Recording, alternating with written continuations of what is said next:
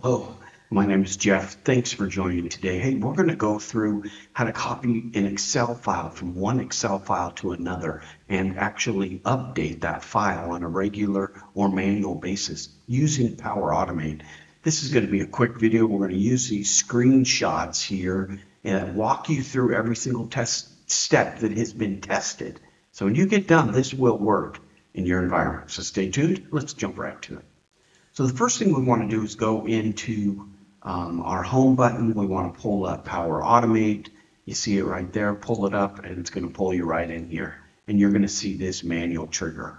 So that's kind of where we are here. We went ahead and did the manual trigger. Now we hit create, right?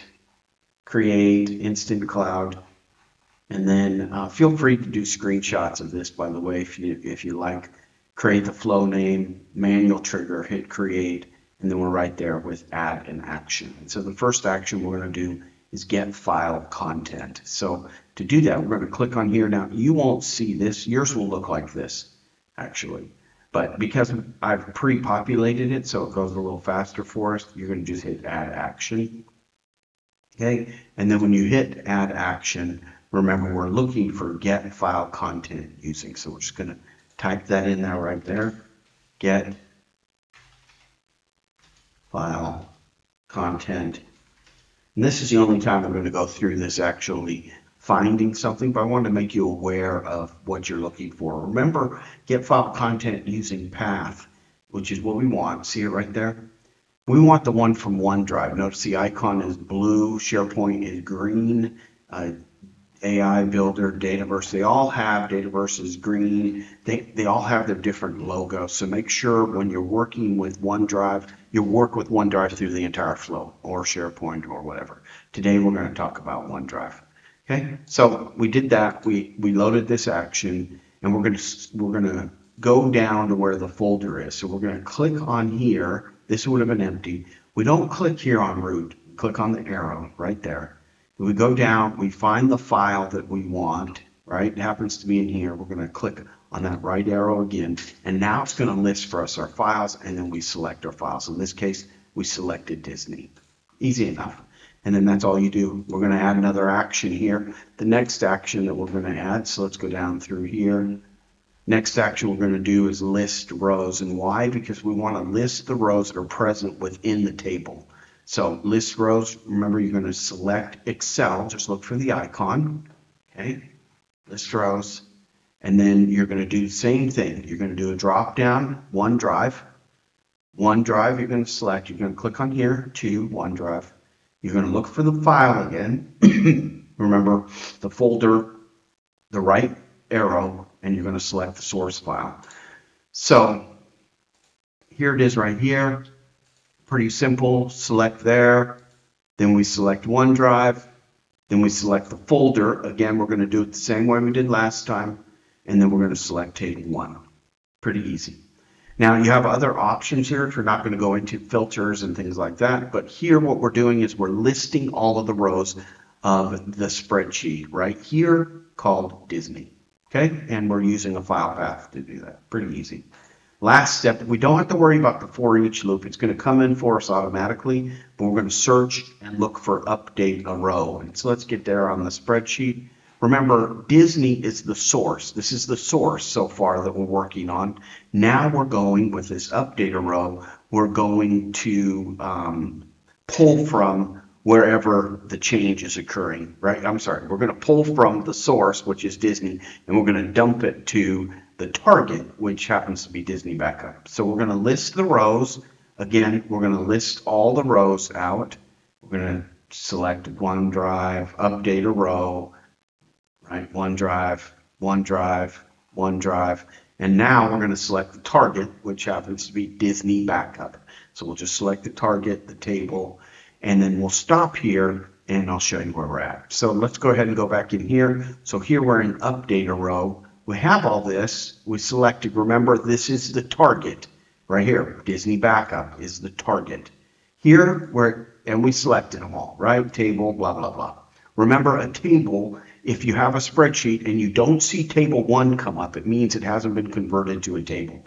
Highlight over the cells that you want. And there's this thing that says like make a table or create a table or something. It's right in Excel. Just click on it. It's pretty easy. I'll show you when we're in looking at the data. Here, we're going to select an ID. Now, this is an ID. It's a column in our spreadsheet. I'm going to show it to you in a moment, but it's a column in the spreadsheet, and it's giving us a unique identifier for this spreadsheet. Remember, if we're updating from one Excel to another, we have to have some unique string that ties those rows together. And in this case, it's ID. You can see it right there. Now, to get this value right here, we're going to click on here. This won't be here, so I'll do that. So you'd be just like this. You click on this, and then you select ID. Remember, list rows in present table. Remember, that is this right here. So we're pulling from what it found here, and we're saying, give me the ID. And we just select ID. And then you do the same thing with all of these. Remember the lightning, and you fill them all in. Pretty simple. Finish that up, and we'll go back over to the list, to the document. So here you have all the values. You're good to go. Take screenshots as you need. We're listing the table. We did that. We did this. We matched these up, right? So they all look like this, basically. 1, 2, and 3. And then this for each, like we talked about, will load automatically because it's cycling through. As soon as you select the first one, the loop will come on there because it wants to go through every single row. Okay? Now we're just going to hit save. I close the pilot here. Hit save. Hit test. Hit manual, and you may be prompted to validate your credentials. Great. Just hit continue, and then run the flow. That's about it. So let's go ahead and take a look at that in the real world. So here we're just going to hit save. I've already closed my other thing. I'm just going to hit save. What we're looking for here is a green banner along the top. Just looking for a green banner that says, you're good, it's saved. We're good. It's saved. Okay. Now you're going to hit test. We're going to hit manual here. And we're going to run test.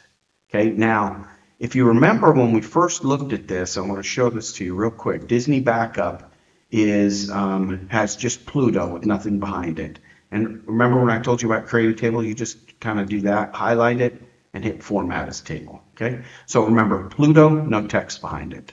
Now, when we look at Disney, this is our source. Notice it says test 2. Let's just go ahead and change that to test 3. Okay, and we went ahead and saved that. So theoretically, once we run this, we should see test 3 over in our backup file. So let's see if it works. Hit run. They don't always work every single time, but this is a good experience. So hit done. It's running. Notice that you have the check mark. Now, notice that it's running through. It clicked. Everything's fine. This is your troubleshooting section. You can go through here. I'm not going to go into this in this video, but you can see everything that's occurring within this raw outputs or raw inputs. So see other videos I have on this, but we're good to go. Everything's green. Let's go ahead and take a look at that spreadsheet. Disney Backup. Let's see what we got. Okay, let's give it just a second to kind of load up. Notice it's still loading. And come on, where are you? There you are. Okay, test 3. So it takes a little while, so you have to be patient. And if it's a longer spreadsheet, it's going to take a little longer. But you can see here, it worked. So good job. So go ahead and give this a shot. This is a very, very simple Power Automate flow that you can do. And it'll save you a ton of time updating between spreadsheets. So you could have a master spreadsheet with missing information. You could send that missing information out to people to update, then click a button and it'll automatically update. Good luck.